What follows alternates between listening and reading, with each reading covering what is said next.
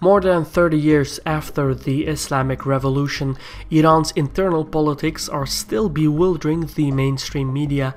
For many, it's not even clear what form of government Iran has.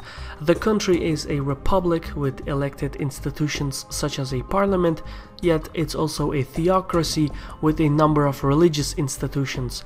In theory, the mixture of divine rule and popular will could work. However, in practice, the system has transformed Iran into a kleptocracy with many factions fighting for power and influence at the expense of the wider population. In this report, we will delve into Iran's version of the Game of Thrones and explain the country's internal political power struggle. My name is Shirvan and this is Caspian Report. If you wish to support the show, please visit our Patreon page at patreon.com/CaspianReport. Following the 1979 revolution, two factions struggled over the political future of Iran. On one side was the Republican faction with various ideologies ranging from secularism and socialism to communism. They believed that the legitimacy of a government depended on popular will. On the other side was the theocratic faction. They believed that legitimacy stemmed from the divine regulations. This blend of republicanism with religious authority is what forms the core ideology of Iran. Shortly after the revolution, by means of a referendum, a new constitution was drafted and ratified. The Islamic constitution was based on the works of Khomeini as described in his book Islamic Governance of the Jurist. The new constitution remodeled the country and laid the foundation of the Islamic Republic of Iran. Immediately following this, two things happened. A war broke out with neighboring Iraq, and a profound dispute erupted within the ruling elite of Iran. Under the veil of war, Iranian clerics, led by Khomeini, moved against their republican countrymen. Over the course of the Iran-Iraq war, Iranians witnessed Saddam's war crimes and atrocities from without, and severe oppression and persecution by the Iranian clerics from within. It is during these confusing times that a number of Iranian guerrilla groups emerged. At the same time, the leading Republican politicians and cultural figures were arrested, kidnapped, and tortured. The Communist Tudeh party was the first to get banned when nearly 10,000 of their members and sympathizers were arrested in 1982. Over the next few years, the other Republican-based parties were shut down. Anyone who spoke up against the system disappeared or was publicly executed. In 1988 alone, an estimated 30,000 Iranians were executed by the authorities. At the background of these events, Khomeini purged the educational system of Western and non-Islamic influences and brought it in line with political Islam. By the end of the war, hundreds of thousands of Iranian intellectuals had left their homeland. This intellectual migration and transformation became known as the Iranian Cultural Revolution. In essence, the theocratic faction had purged the Republicans from the political arena, and since then, the revolution, which started out as a reformist movement, was dubbed the Islamic Revolution. The expulsion of Republicans from the political landscape lasted until the late 1980s. In the meantime, Khomeini reformed the government. The supreme leader, in an effort to maintain a power balance between elected institutions and religious authority, created a number of religious institutions that were interwoven with the country's legislative branches. For example, the Assembly of Experts was established in 1982, and all 88 seats were filled with conservative clerics. The members of the assembly were elected by the people, but the election candidates were regulated by the newly founded Guardian Council. This 12-member council was tasked with reviewing the candidates for the Assembly of Experts, the Parliament, and even the President himself.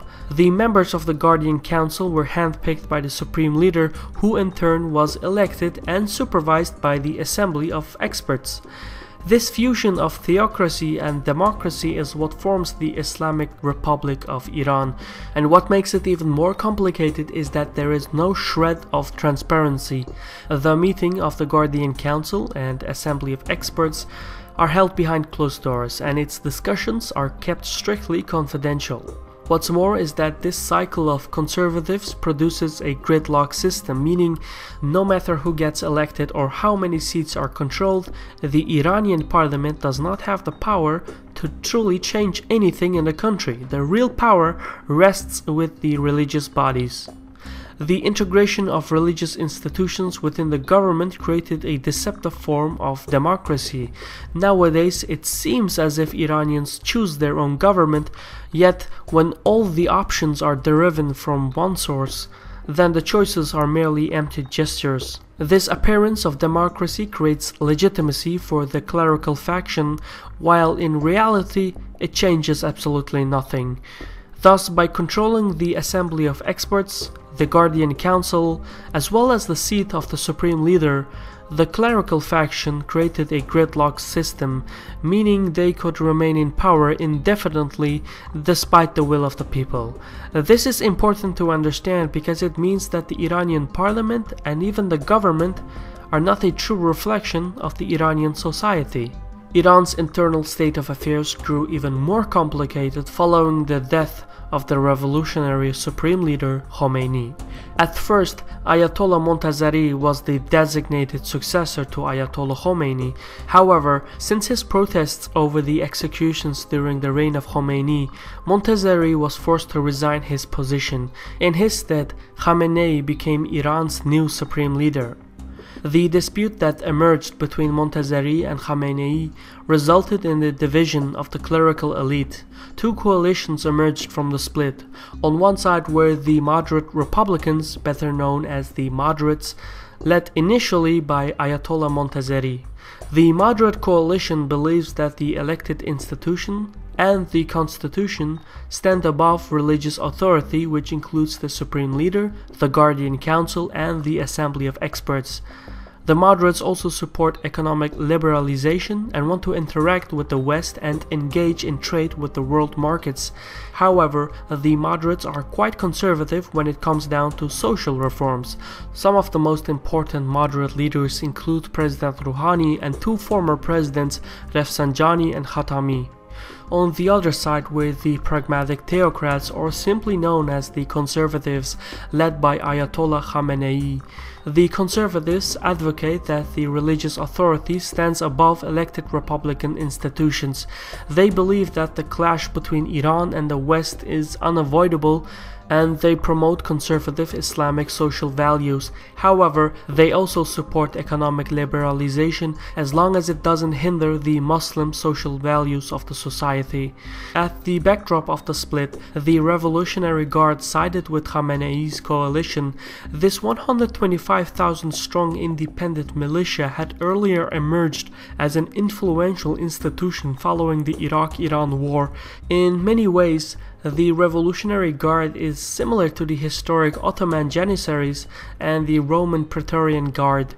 The military institution has its own intelligence network, political candidates, finances, and even stocks in many of Iran's industries. Khamenei holds much sway over the Revolutionary Guard, that is, as long as he can fulfill their financial needs. Following the rift in the political elite, a number of economic reforms were implemented. Nearly all of Iran's political power was centralized towards the capital, Tehran. Along with a centralized government came a government-funded economic model. Furthermore, new amendments were made to the country's constitution. The office of Prime Minister was abolished and the country became a presidential republic. As more and more power was streamlined to the leadership in Tehran, Ayatollah Khamenei soon learned that the presidency posed the greatest threat to the authority of the supreme leader. As a result, Khamenei was locked in a political power struggle with then-President Rafsanjani, who had managed to stay out of the feud between the conservatives and the moderates. As the power struggle between Rafsanjani and Khamenei intensified over the next few years, the president moved closer towards the moderate coalition. Eventually, the competition reached its peak during the 1997 presidential elections. Moderate candidate Khatami, who was an ally of Rafsanjani, emerged as the victor as he received nearly 70% of the votes. This victory, however, came at a cost. irreversible damage was done to the relations between the presidency and the supreme leader. Either way, Khatami turned out to be an unprecedented reformer in the short history of the Islamic Republic. He improved the rule of law and increased the living standards for Iranians. The president even attempted to weaken the grip of the theocratic political institutions. Ultimately, however, Khatami failed in this final effort, and his willingness to compromise with the conservatives had upset many of his allies of the moderate coalition. In fact, many members of the coalition were dissatisfied with the lack of social reforms and argued for even more meaningful change. The relations within the moderates deteriorated to such an extent that a new splinter coalition emerged. Khatami mostly maintained his moderate Republican support base, but the remaining members reorganized as the Radical Republicans, or the Reformists for short. This new faction, led by Mousavi, advocates for a free market economy and wants to fully normalize relations with the West. They have liberal views on social values and support full gender equality. This new class of politicians wanted rapid reforms to strengthen Republican institutions and pursue a policy of secularism with a free press and the release of political prisoners. In essence, the newly established reformists became the very same faction they had purged in the 1980s. These demands, as basic as they are, were deemed too much by the other factions. Some conservatives even perceived the reformist policy as a threat to the foundation of the Islamic Republic. Thus, as a countermeasure, the most radical conservatives regrouped under the leadership of Ayatollah Mesbah-Yazdi and formed the Radical Theocrats, or also known as the Hardliners. The hardliners are closely allied with the conservative faction and believe that the elected institutions contradict Islamic traditions. They believe that all institutions and citizens must serve the religious authority. They advocate for a decentralized economic policy and are strong supporters of social justice. Furthermore, they promote conservative Islamic social and moral values, but this group also believes that the clash between Iran and the West is unstoppable and that Iran should pursue to form a regional hegemony. Mesbah-Yazdi nominated Ahmadinejad as the presidential candidate for the Hardline coalition, and despite widespread allegations of fraud, Ahmadinejad won the elections in 2005. During his presidency, Ahmadinejad marginalized the Radical Republicans by jailing their most prominent activists, journalists, and politicians. The repression of Radical Republicans reached its peak in the aftermath of the 2009 presidential elections. Allegations of fraud overshadowed the re-election of Ahmadinejad. Hundreds of thousands of Iranians who voted for reformist Mousavi took to the streets and expressed their anger at the authorities. This new wave of demonstrations quickly became known as the Green Movement. What's more is that Iran had not experienced such large protests since the Islamic Revolution. The government obviously responded with violence. Protesters were beaten down, arrested, and tortured. The leader of the Green Movement and the Republican coalition, Mousavi, was accused of inciting unrest, and later he was taken into custody and put under house arrest, where he remains to this day. Following this, his Republican Party was banned from the country. Ahmadinejad's brutal crackdown on the Green Movement lost him many supporters and continued to haunt his remaining years in office. Since the hardline conservative coalition was deemed too repressive, and since the Radical Republicans were banned, the only lawful alternative was Khatami's moderate coalition. Khatami cooperated with Mousavi during the 2009 elections and managed to exploit the losses of the Radical Republicans and the hardline conservatives. This became apparent when Rouhani, a close ally of Khatami, won the presidential elections in 2013. The election of Rouhani is just the latest development in the modern internal political power struggle of Iran. This struggle between various coalitions is more complicated now than it was in the 1980s and 1990s. Back then, the coalitions had extreme opposing ideologies ranging from communists to liberals to clerics, but nowadays the differences are harder to detect. In economic terms, most of the factions seek some form of liberalization. However, in social terms, the policy of the reformists differs so greatly from the other political groups that the conservatives and the hardliners cannot fathom it, and the moderates cannot stomach it. Ultimately, Khamenei has to maintain his grip on power by accommodating both theocracy and republicanism. The supreme leader cannot eliminate republican ideas, considering that many of the revolutionary leaders adhere to republicanism, but he also cannot sanction the transition in that direction. This was a Caspian report by me, Shirvan. I want to express my special gratitude to the following contributors on Patreon. Their support and that of many others have made this report possible.